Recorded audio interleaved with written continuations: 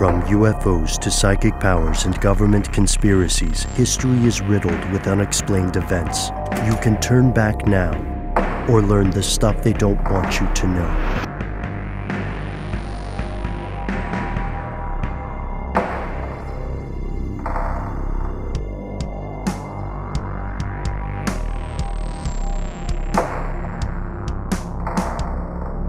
Our next piece of correspondence comes to us from Jen T.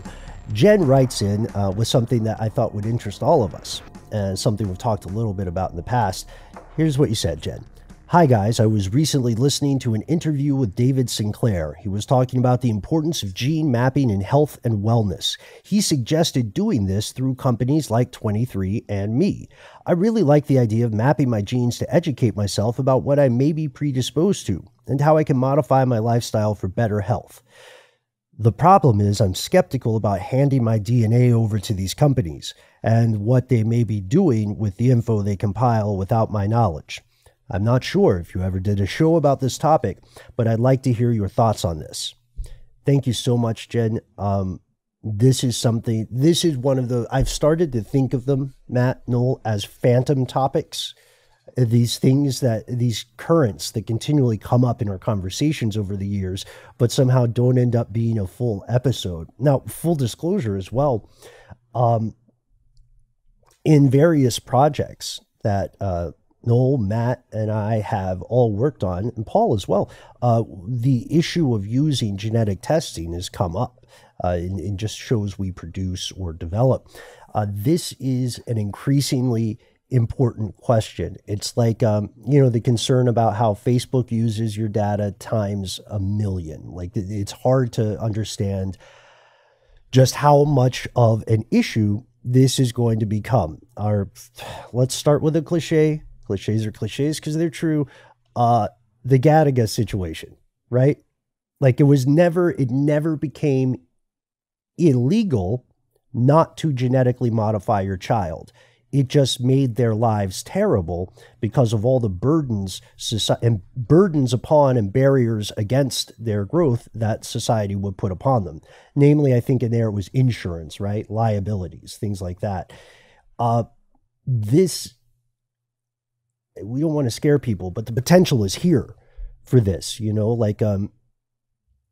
were talking off air before we rolled on this, like, all right, this is not a ding on these companies. They are pretty explicit. Well, they do tell you that they sell this stuff in their terms of service, but they use phrases, little weasel word phrases like third parties. You know what third party is? It is literally any individual, institution, organization, or government that is not you or that company specifically. So it's like anything else in the world is a third party. That I don't think these companies would ever do this, but just consider like a Bond supervillain could be a third party. Elon Musk could be a third party. ISIS could be a third party. A on the surface well-intentioned nonprofit that gets taken over by somebody or was started by somebody surreptitiously for the goal of nefarious means could be that third party.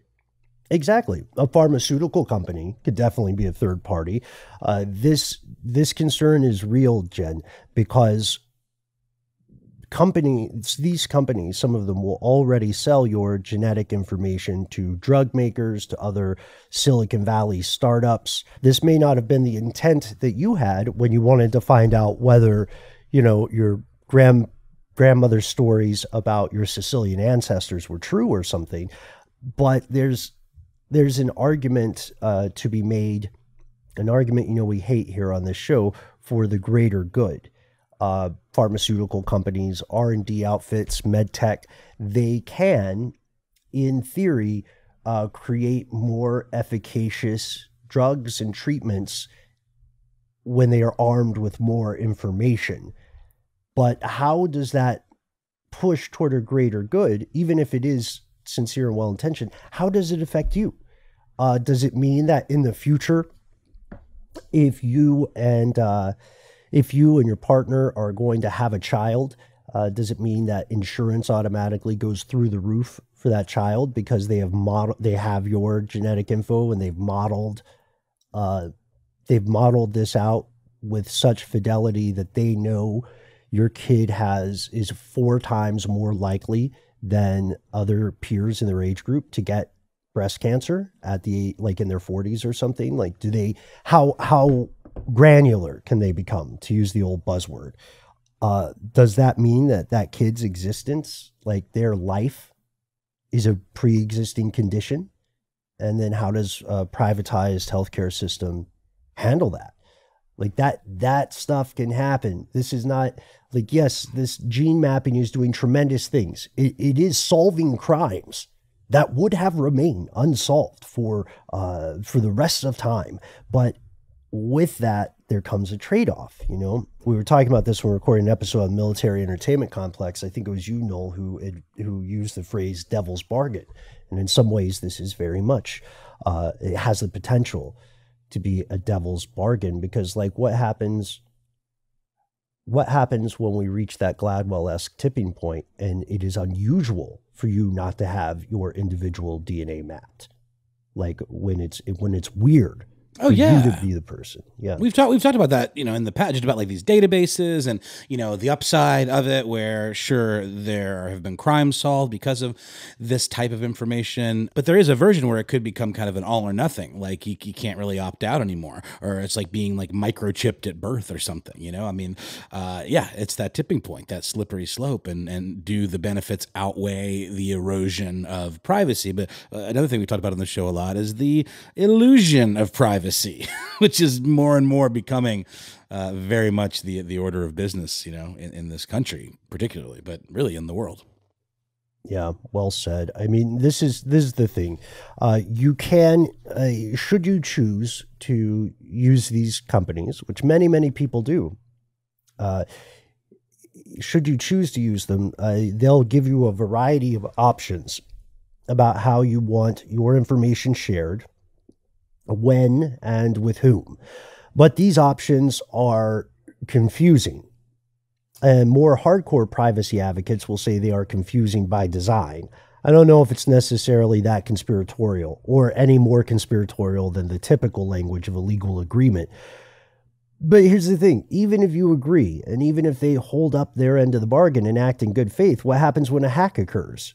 What happens when the first genetic database hack hits, and then somebody is selling this information in the black market? You're part of it. You're part of it. And all of you. Yeah, and there's nothing you can do. And then what happens even further when it becomes unusual to not have your genes mapped?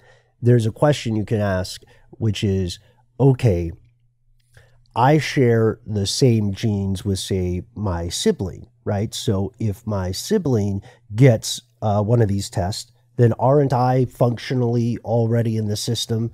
I'm just a few years different, or, you know, whatever your normal variance of things would be. But then we have to ask ourselves, what happens when you start mapping epigenetic changes? Epigenetics, I don't think we can call it an emerging science anymore, but it's definitely on the forefront of a lot of research. So epigenetics is the modification of a way a gene is expressed, or it's the study of that, rather than the alteration of the code itself. So you can see some great longitudinal studies about how the circumstances of a person's life may affect the way genes express in their children. So then combine that with a surveillance state, right, where everything you do is logged, whether via your phone, your records, maybe the IMF wins their pitch to base something like a credit score on your internet search history. And then people can go back and say, like, okay, these are 2 siblings, right? These are 2 siblings. They lived these 2 very different lives. They had kids, right? And of course, you know, in the wishes or horses version of this kind of research, you would say, like, there were these two identical twins who lived two very different lives. They married another pair of, or reproduced with at least another pair of identical twins. And now we can see what happened to the kid because of the choices, those different choices those twins made. That's a lot, but it's totally possible. And that's what, like, the problem is, when we're talking about informed consent here, because the research is so new, because the science is emergent, it is impossible to know exactly what you are agreeing to on either side of that equation, whether you're one of those companies or whether you are one of those customers or one of their, walking data mines. But I think some of us have gotten those tests. I never did it, but did you, Matt, or was it you, Noel? I did it through it was like a sponsorship years and years ago. I did a 23andMe thing, and it was really, I think I've mentioned on the show, the initial results you get are super underwhelming if you're someone like me who is like mainly Nordic. It wasn't, I remember it was just being kind of like a womp, womp, womp. But there are apparently other services that can do a deeper dive into your results and get you much more granular information. So I think that's probably where the more fun stuff comes from. Yeah, and I've done it, I guess, tangentially, because my wife and my son and my sister and my dad and my aunts and in-laws and yeah, my entire family is basically gone with one or the other of the major ones. I've just walked in to the 23andMe headquarters and talked with people there, but I've never actually let them take my spit. You walked in and talked. Where's their headquarters? It's out there in San Francisco or near San Francisco. Oh, neat. Oh, that was research though, wasn't it? Was that show research? Yeah, that was an interview for the Zodiac show. That's right. Back then, that was like 2018. I think they had partnerships. 23andMe had partnerships with GlaxoSmithKline and maybe a few others, but like drug companies specifically, that's what they were partnering with to share information. And at that time, it was definitely, if you're a user, a consumer, you had to state whether or not that you would allow them to use your information in research. Right. And then, this is not automatically some sinister plot, because that information is immensely valuable, especially in researching chronic or currently incurable conditions, right? Like if you had the choice, and if it was phrased this way, the phrasing's so important. If you had the choice to make sure that future children would be able to not have lupus, wouldn't you like to think of yourself as the kind of person who is generally for helping kids not have diseases? It's a tough thing to say no to. It's kind of like, when you get that little shakedown at the grocery store and they're like, hey, do you want to donate $5 or do you hate orphans? And then you have to be like, I $3 like orphans. Right. And then just hope the people behind you in line don't see you. Also, by the way, yes, I think we talked about this in the past. Those things are not always on the up and up. But what you said, Matt, there about how eventually it doesn't matter, or it may not matter, epigenetics aside, you're still a valuable piece of the puzzle.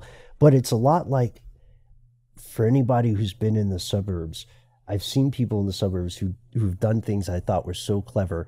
There was one family I was aware of that had decided they didn't have to build a fence, because if their backyard neighbor built a fence and the house to the right built a fence and the house to the left built a fence, oh, they found me. Finally. We'll keep that in. But you know what I'm saying? Like, eventually the fence functionally gets built with no action on your own part. And this DNA stuff is a little bit similar to that, I would say. But again, it's not necessarily bad. And perhaps the most important point, Jen, before we move on here, is that you have ostensibly, you have the ability to request that your information be deleted. So read what you're agreeing to very carefully.